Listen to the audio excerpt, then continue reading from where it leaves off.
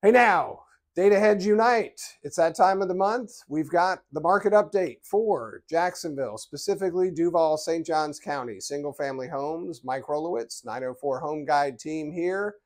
Going to break down the data like we always do with the help of our friends at NEFAR and the data that I'll be referencing here. Actually, here. So first thing we always look at, what's our median price doing? Sitting right here. We're just flat. So we're about flat to last year. We're down just fractionally from September. It's about $390 is that median price point. Year to date, our median price point is up about 5%.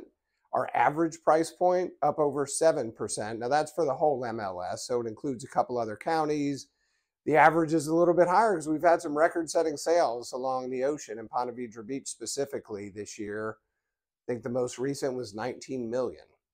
So prices continue to hold steady. And how is that when closed sales are falling and interest rates are rising? I think it's twofold. Part of it is still we're a big net migration market, more people coming than leaving, as well as a lot of cash sales still happening in our market. Almost a third of the homes are sold cash. Actually, Redfin did a study for the month of September.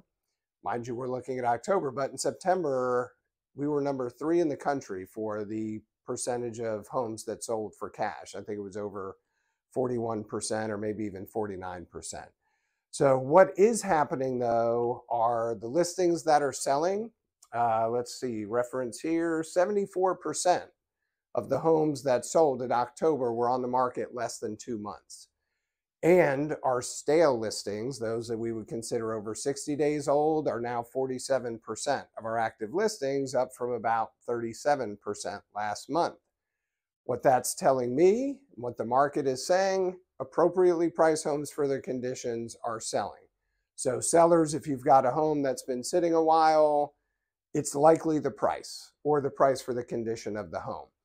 Inventory continues to rise. Our median days on market is also rising. We're now sitting at 40 days.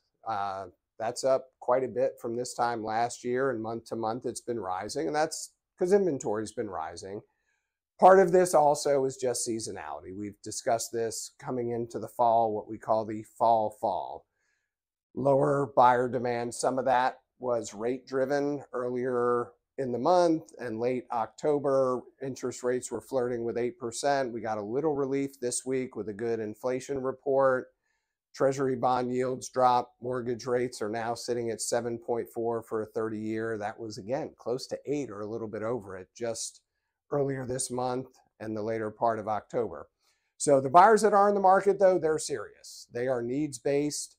And homes are still selling. Pending sales actually ticked up just a bit last month, even though closed sales were down. So more homes are starting to go under contract. That all-important months of inventory metric, we're sitting at 3.5 months right now. Still technically a seller's market, but right on the cusp of becoming balanced, which is defined as 4 to 6 months of inventory.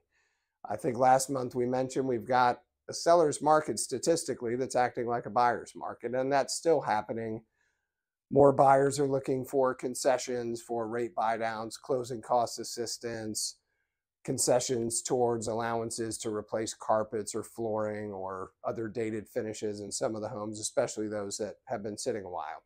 So what we expect the rest of the year, probably stay about steady state. Prices will probably stay about where they are.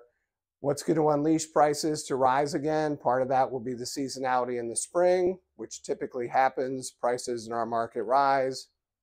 If that's coupled with a drop in interest rates, buckle up because it will get wild. And buyer demand, those that are still holding that pause button, are going to come off it and things will go crazy. We'll see you in December.